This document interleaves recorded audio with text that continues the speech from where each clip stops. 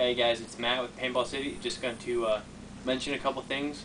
I've just received a gift from Angel. It's the new A1-fly. It's right out of the box. It's incredibly light. It's really comfortable. It's got I don't know what you call it. It's like the surface of like the back, like the top of the skateboard on the grips. Also on the regulator, very comfortable.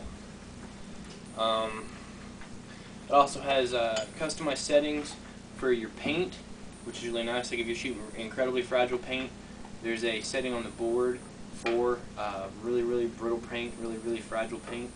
But yeah, this is the next gun that we're going to start reviewing.